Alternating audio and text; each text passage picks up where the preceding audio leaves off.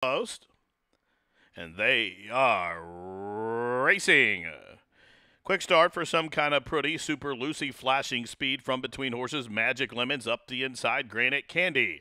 Out of the chute and onto the main course, the favorite, Granite Candy, assumes command up the backside from between horses, Hot Dame, Queen Louise right in the thick of things as well. Royal Rosie to the inside from fourth. Some Kind of Pretty backs off the speed from fifth. CV Thunder is next, still three back to Super Lucy, and 6 or 7 back to Yes, Siza Miller last.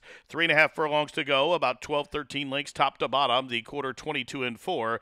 The leader, Granite Candy. Her lead is 2.5 lengths to Magic Lemons. Queen Louise to the outside in third. Then a link for the back, it's Hot Dame, who's under heavy pressure. Royal Rosie is next. From the back of the pack, Some Kind of Pretty now. Super Lucy is underway as they're all chasing Granite Candy after a half in 45 seconds flat.